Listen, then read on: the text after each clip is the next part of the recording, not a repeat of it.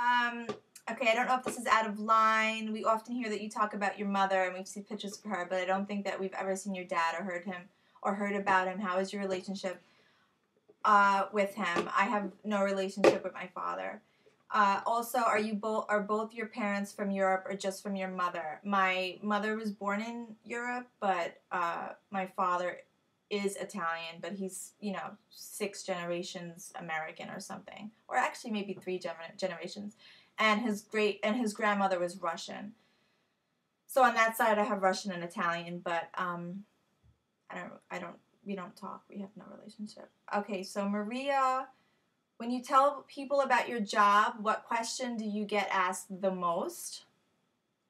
I've learned, well, friends know, so friends sometimes, I tell them whatever they ask me, but people that I'm, like, just meeting for a little bit, like maybe getting my hair cut or a manicure, or I'm at a school function, whatever, if someone asks me what I do, I just say I'm a writer. Now, I started saying I'm a writer because if I say I'm a blogger, or if I say I'm a celebrity gossip blogger, forget it. I'll be 3 hours answering questions. How do I start my blog? How do you get the information? Do you know any celebrities? Can you give me this person's email information? I mean, it becomes like this big, like, oh, I want to do that too. And it's so hard to explain that I didn't just wake up and start blogging and all of a sudden get like 5 million page views a month. Like, it took years and years and years of effort. So, I just say writer. I go, I'm a writer. And then that kind of, like, people are like, oh, what do you write? I write about beauty and fashion. And then that kind of ends it. I don't even say celebrity gossip anymore because it just takes me down this, like, whole different path.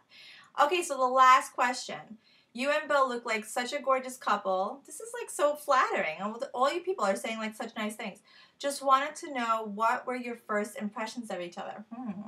Okay, so when we were in college, we met at a business fraternity, and what are my impressions of him? He had a girlfriend. I mean, like, seriously, he had a girlfriend, and I was like, that he was gonna break up with or something because he was just waiting for school to end, and I met him as a friend first, and then he was like, I have a girlfriend, but I'm literally waiting to May to break up with her. And then we started hanging out because we were in the same fraternity. It was a co-ed fraternity for business, and I don't know, like, he was, like, really funny. Like, my big thing is for guys, like, for me to be attracted to a guy, one of the things that I absolutely love is to laugh. Like, I love Bill because Bill is so funny. I find him so funny. I mean, maybe not everyone's humor will agree with him, but he literally is hilarious to me. Like, we sit on the couch every night and we, like, make fun of what we're watching on television or whatever. It is always a party. I always am having a good time with my husband, and I felt that right away with him. Like, I knew that I was going to marry him in a month.